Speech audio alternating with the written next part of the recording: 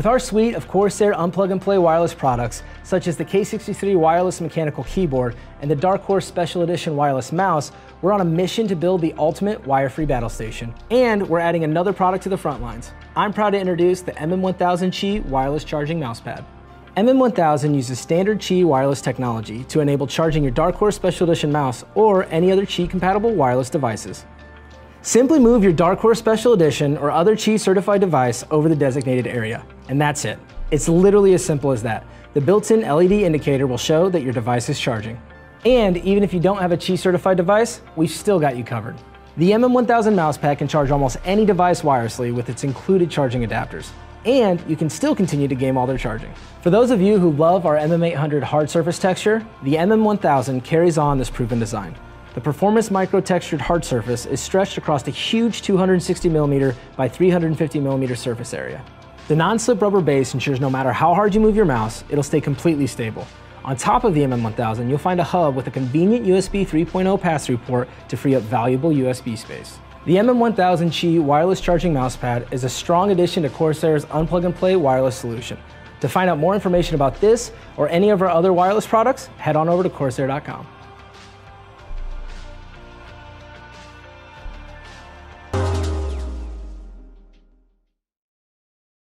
Hey everyone! Today we'll be setting up our QCK Prism gaming mousepad and covering how to use our Prism Sync app.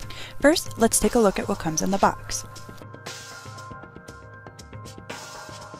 Connect your USB to your PC or Mac. The mousepad will illuminate to let you know it is successfully connected. Next, you want to be sure Engine is installed and updated. If the QCK Prism device card is illuminated, then you have successfully connected your mousepad. To customize your mousepad colors, click on the device card. You can choose from templates we've made for you, or if you want to further personalize your colors, you can use the drop-down menu on the left to change the colors to different quadrants by highlighting them.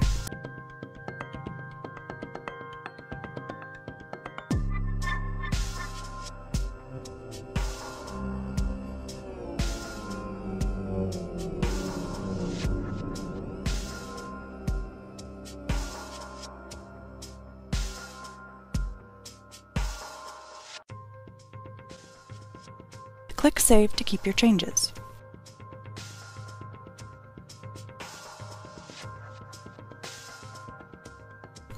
Next, click Engine Apps. Make sure to turn Prism Sync on and then click Configure. If your gear is compatible with Prism Sync, you will see it in the On option. If your gear is not compatible or not plugged in, it will default as off. On the right, you can try out our templates we've already made for you, or you can create your own color scheme by using the drop-down menu on the left.